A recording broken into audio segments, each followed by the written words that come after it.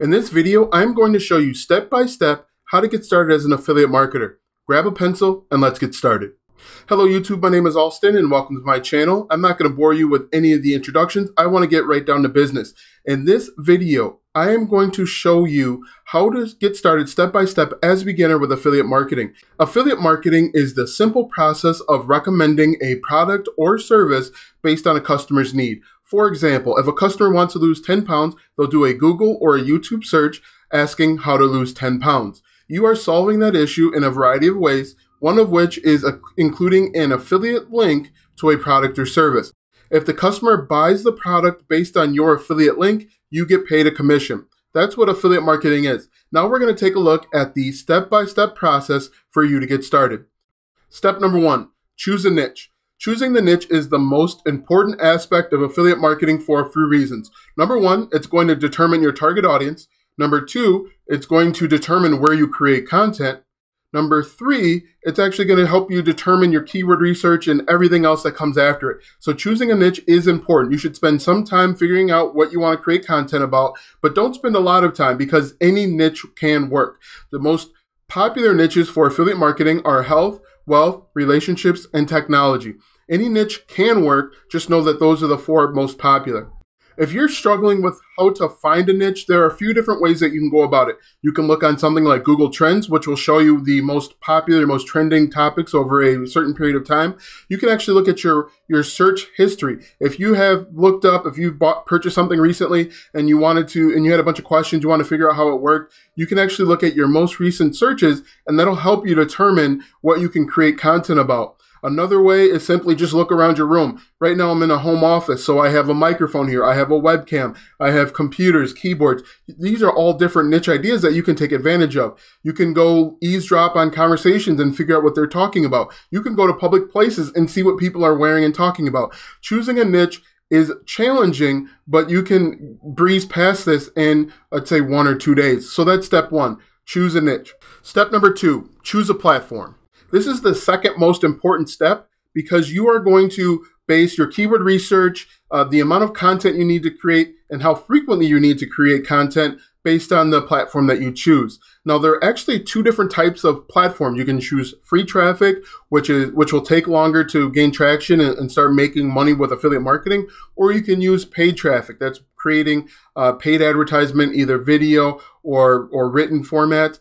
But you'll be able to make money faster, but it can be more expensive. The most common places for you to create content is YouTube, blogging, podcasts, social media, so like Facebook, Instagram, LinkedIn, Snapchat, or you could actually use a free blogging platform.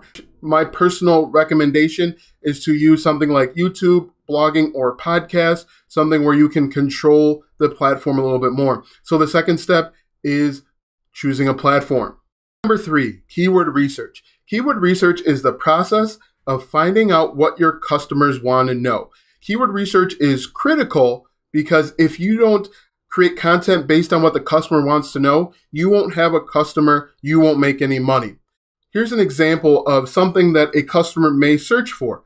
How to lose 10 pounds in 10 days.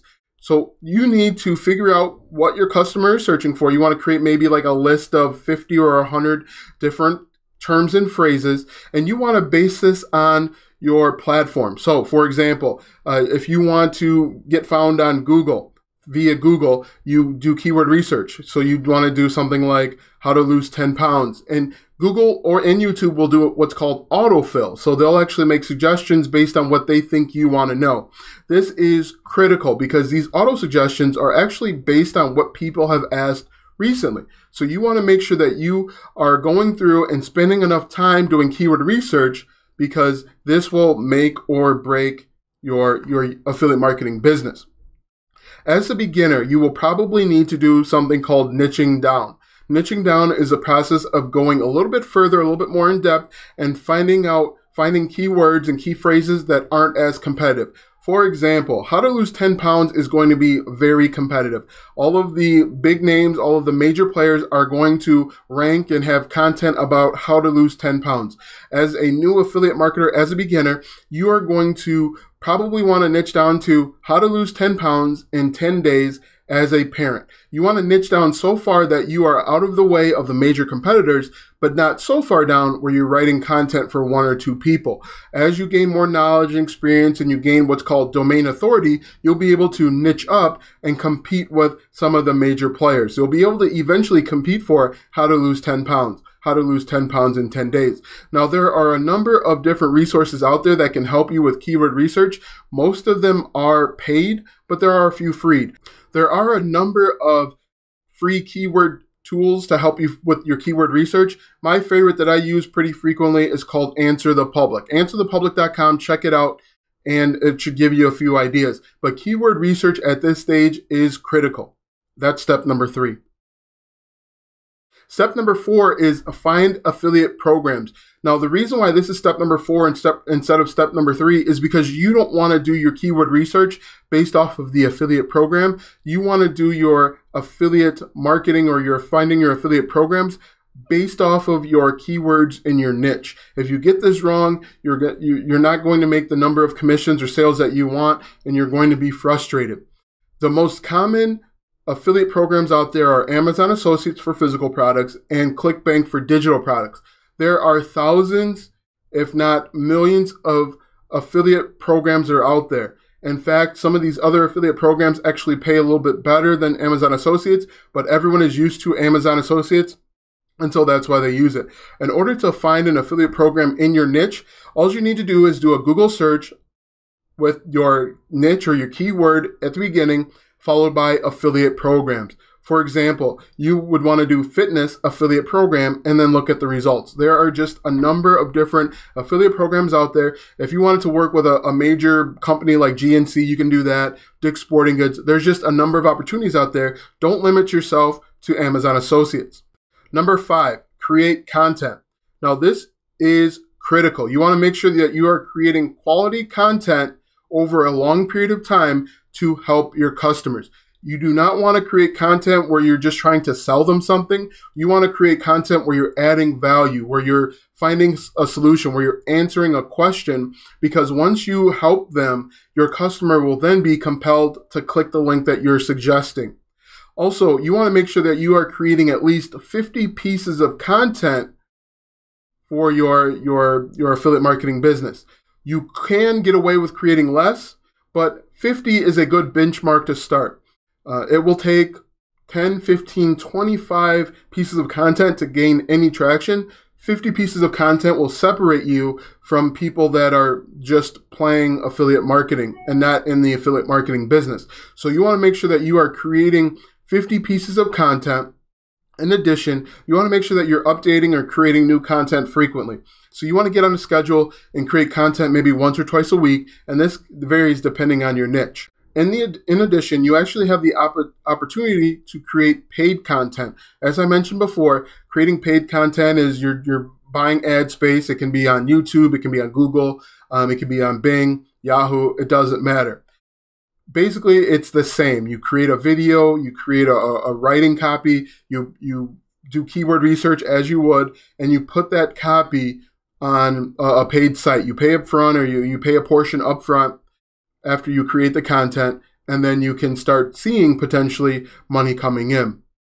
The next step is to make sure that you add your affiliate links to the content. Forgetting to add the affiliate link can result in missed commissions and missed money. Now, bonus is if you actually, instead of sending people directly to a affiliate offer, send them to your landing page. You want to start sending people to a landing page to collect their email address. Email marketing actually converts at twice the rate as the other types of marketing. So it's imperative that if you're just getting started with affiliate marketing, you want to incorporate email marketing. The benefit of email marketing is you can actually follow up and retarget your customers as frequently as you'd like and potentially sell them more than as if they would just go to that one offer by clicking that one link. So that's a bonus feature that not many people will tell you. Create a landing page and start email marketing. The final step in this process, if you're an affiliate marketer that's just getting started, is to repeat the process. You want to make sure that you are continually doing keyword research because keywords can change. You want to make sure that you're continuously adding content, and you want to make sure that you are always out there looking for the best affiliate marketing product. the affiliate marketing program. Another reason why you want to make sure that you're continually adding content is so that you can increase your domain authority or actually keep the level of domain authority that you have. There will always be competitors that are entering and leaving the marketplace.